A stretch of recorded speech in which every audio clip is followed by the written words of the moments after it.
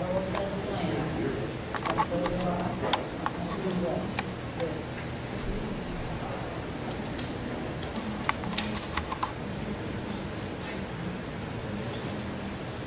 Before you start it, could you pass me my microphone, please? What? Oh, that doesn't work at all, does it? Just, well, Never mind, I'll talk loud. This morning's message comes to us out of the letter to the Ephesians, written by Paul. What's another name for a letter? Epistle. An epistle. The epistle that Paul wrote was to those he loved in the community of Ephesus. He wrote one, as we found out this morning, to the Galatian church. It's very similar, has some of the similar words, some of the similar messages that impact the way the people were living. This morning we're going to talk about how we're living. We're going to talk about how the gospel relates exactly to our life situations. We're going to understand how Paul, who started many of the small churches in the beginning, kept in touch with them and tried to guide them into the path that Christ walked. Ephesians 5:15 through 20. I want to start with that this morning.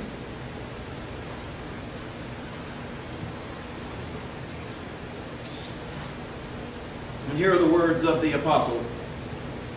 Therefore, each of you must put off falsehood and speak truthfully to their neighbors, for we are all members of one body. Let me try the 5th chapter. 15 through 20. Someone needed to hear that, though. Thank you. Be careful then how you live, not as unwise but as wise, making the most of every opportunity, because the days are evil. Therefore do not be foolish, but understand what the Lord's will is. Do not get drunk on wine, which leads to debauchery. Instead, be filled with the Spirit. Speak to one another with songs and hymns and spiritual songs. Sing and make music in your heart to the Lord, always giving thanks to God the Father for everything in the name of our Lord and Savior Jesus Christ. And the children say, Amen. It is a word to you from the apostle that is as clear as it was the day he wrote it. It is an opportunity for us to learn by listening, by reading, by absorbing the things of God's way into a life that has opportunities to be worldly or spiritual. At 67, I have experienced almost every portion of life that can be offered either personally or by my children. That's how I start out my counseling sessions with everyone that comes in to see me, no matter what the problem is, no matter what the situation in life. I tell them that I have experienced life to the fullest, and that I have experienced life even beyond my own experiences to those experiences of my children. And therefore, there's nothing that you can say that I can't respond to in some way with the help of Christ who leads me. The only difference is if you come in for marital counseling, and I start with this. There's nothing that you can ask me or say to me that will embarrass me. And then I finish it with that same statement. Because I've experienced life, all that life has to offer, either personally or through my children. There's nothing you can say or ask me that will embarrass me. Because I've been there, done that, experienced that in one way or another. And that's what happens in life, isn't it? That's what happens as we grow into adulthood.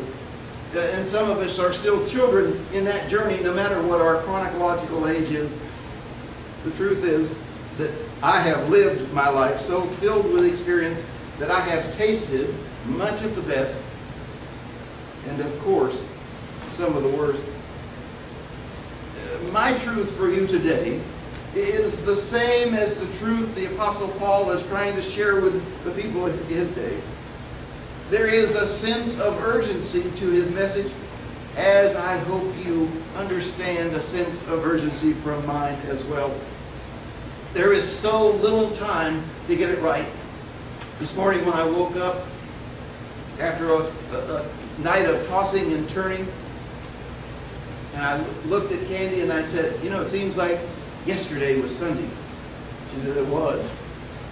It seems like time is going by so fast. And in that urgency, we need to hear the message that the apostle has for us, that God has for us. It's a shame when we find it necessary to waste our precious time with the things of the world instead of finding a way of making Christ and the indwelling Holy Spirit the focus of our life and our directions. We talk about Jesus in our heart with the children, but aren't we saying the same thing when we say the indwelling of the Holy Spirit? Because Christ in our heart and the indwelling of the Holy Spirit are basically one and the same. And we allow foolish distractions of this world to take us away from that. And those foolish distractions are there planted in this world by the evil one who controls so much and so many. Most of you know in our association and getting to know each other that as I grew up, I graduated from a military high school in Camden, South Carolina. I was away from home that I might get an education that would be beneficial to me. Oh, it was beneficial to me. Once a year in Camden, South Carolina, Kershaw County would hold their county fair. The fairgrounds were divided from our military school by a fence on the back boundary. Saturday night of the fair would always be a time when the cadets would gather together, sneak out of the barracks, jump the fence, and run over to the girly shows. Wow. I don't know that they have girly shows in the fairs now, but they had girly shows in those days. Now, I have 2 brothers and no sisters. I was tempted to join my comrades. I was tempted, oh, so tempted. The county fair of my senior year, my comrades and I joined together, jumped the fence, went to the fair, stood in line, heads down, money out, went to the girly show. To our surprise, but even more surprise than that, behind us entered the commandant of the school. And you see, I knew it wasn't planned because he was more surprised than we were. And that is where I learned that old cliche, what happens at the Kershaw County Fair stays at the Kershaw County Fair. And that's the only thing that kept us from being expelled. We immediately went back to the barracks and nobody was the wiser. You see, temptations are thrown out in this world to trip us up every day and in every way. Paul compares the high that we get from living to our temptations as the source of life is only temporary. In contrast to when we turn our lives over to the Holy Spirit, when we turn our lives over to Christ and start living in the way that Christ would have us live, that kind of high is eternal. And it brings joy and it brings gratitude. The gospel according to Pastor Kim, it sounds to me like Paul is describing a race to salvation. Time is so precious and time is so wasted along the way. Time offers so many meaningless solutions to worldly options. You see, it's a little bit like the suggestions the world has. It is like patching the holes in a in a pot. And it lasts for a little while, and then it breaks free. The human race is obsessed with so many things in so many directions. It seems that we are our worst offense instead of defense. And the worst of all is time. Everywhere we go, we have to know what time it is. Every one of us has a watch or a clock or something with it. The younger generation would say to you, I've got my Apple Watch that controls not only the time, but my heartbeat, my exercise, my calendar. In the intermediate, they would pull out a cell phone and say, look, I've got time and date and temperature and barometric pressure, yada, yada, yada. But most of us have a way to be controlled by the time of every day. You get in your car and you drive along and the bank is screaming out the time and temperature. Hurry up. Get going. This is the way we live. Time robs us of the good things so many times. I was told once that if I'm running late, to call my boss and tell him or her, whichever the case may be, that even though I'm going to be 10 minutes late, I'm going to be 20 minutes late. That way two things happen, or one of two things happen. The first one is, if you get there in 10 minutes, you're a hero for working so hard to make it better. If something happens along the way, you're still covered. You don't have to be late twice. All of the stress of coping with the pressures of life drive us to resolve or unresolved. Is that even a word, unresolved? It infers that we are handling life without God, with unresolved. With resolve, we are following in the footsteps of Christ and the Holy Spirit. And Paul tells us that in his world, unresolved was the mishandling of things that were distractions, like wine. Paul uses wine as a suggestion of how it breaks down not only our lives, but the lives of everyone around us. And he talks about being drunk on wine. And there's a long-term difference, Paul tells us, in being drunk on wine and high on the Holy Spirit. I'm reminded on Pentecost Day, when even the new Christians, the disciples and the apostles that were called on that day, and they were under the influence of the Holy Spirit at that day of Pentecost. And what were they accused of? They were accused of being drunk. And Peter stands up and says, look at your watch. It's only 9 in the morning. What they're high on is not the distractions of the world. They're high on the Holy Spirit. Paul uses other words about abuse, other words of temporary delays in our long-term lives, and how those tricks of this world keep us off the path. That Paul talks to us about how sometimes we lean towards things like drunkenness to take away the pain of this life.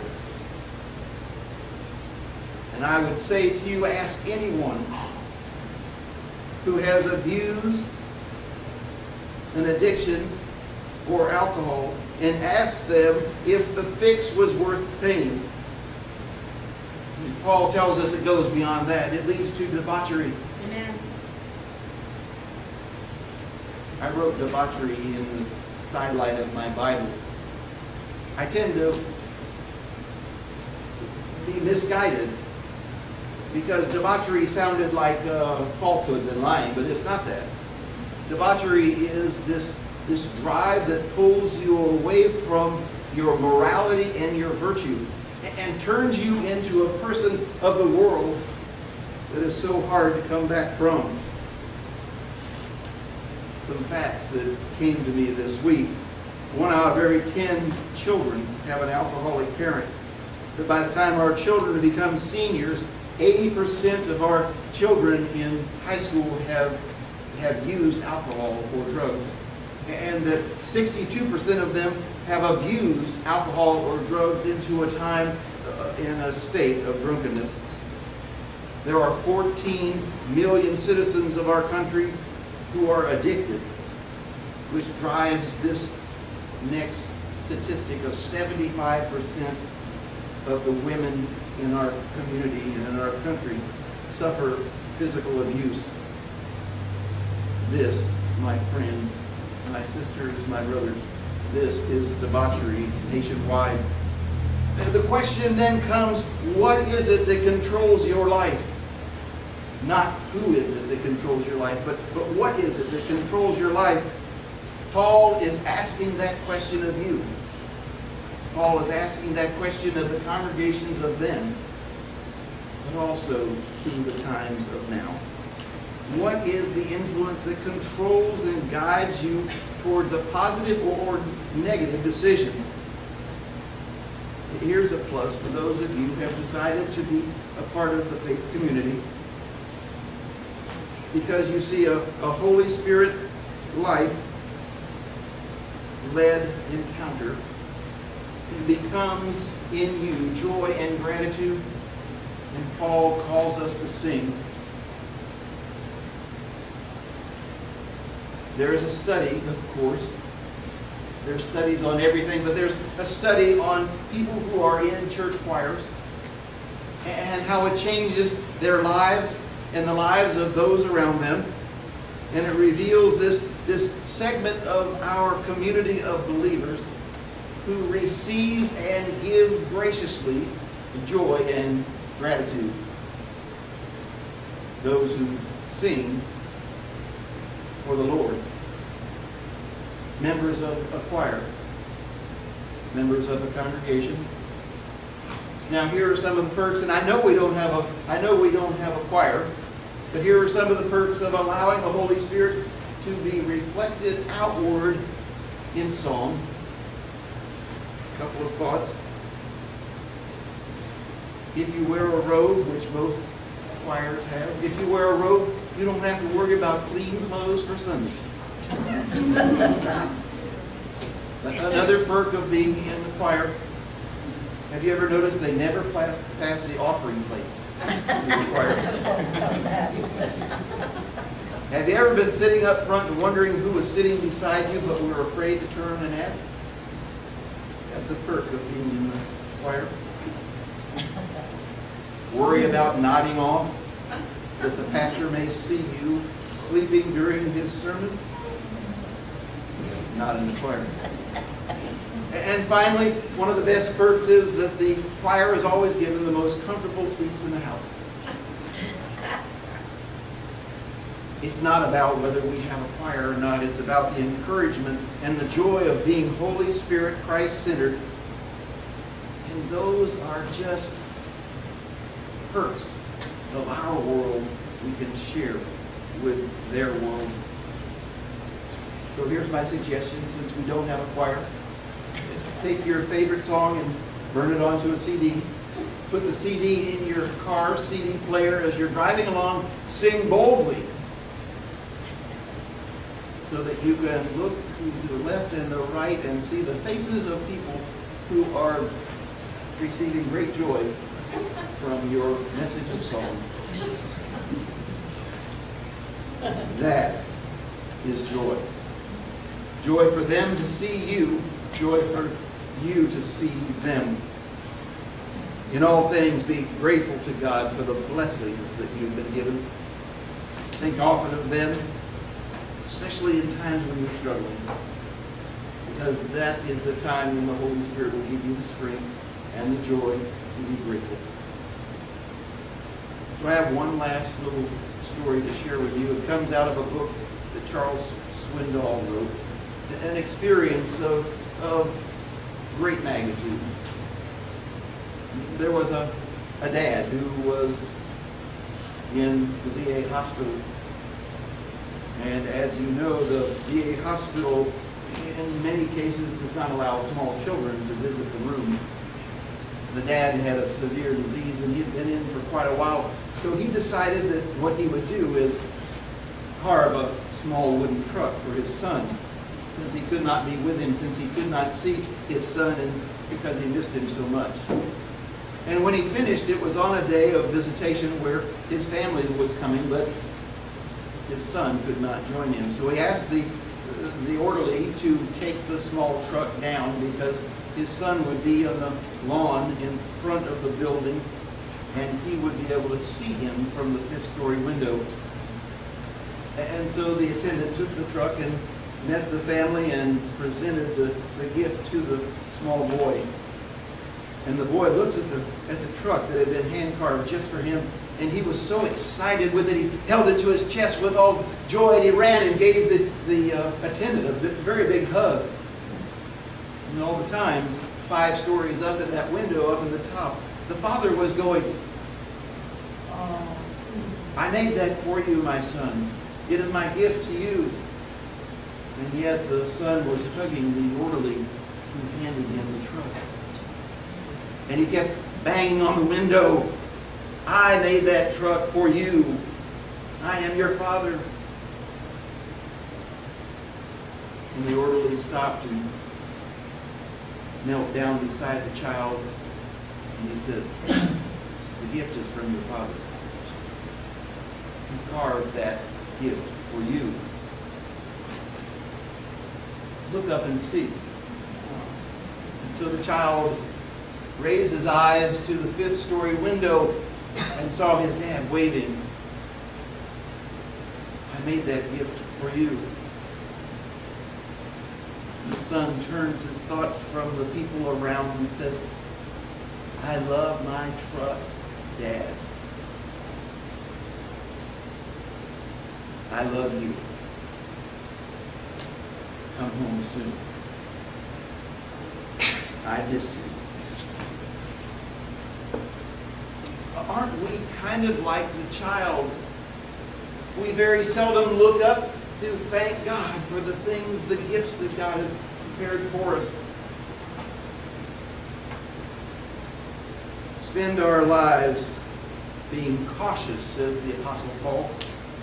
Not as unwise, but wise, making the most of every opportunity, because I'm here to tell you that there is a dark side to every positive opportunity. Don't be lured into life's distractions and addictions, which will most certainly lead you away from Christ and the empowering of the Holy Spirit. Instead, speak and sing to each other, and the Holy Spirit will encourage you and drive you and direct you and counsel you to give thanks to God for all things. The children said.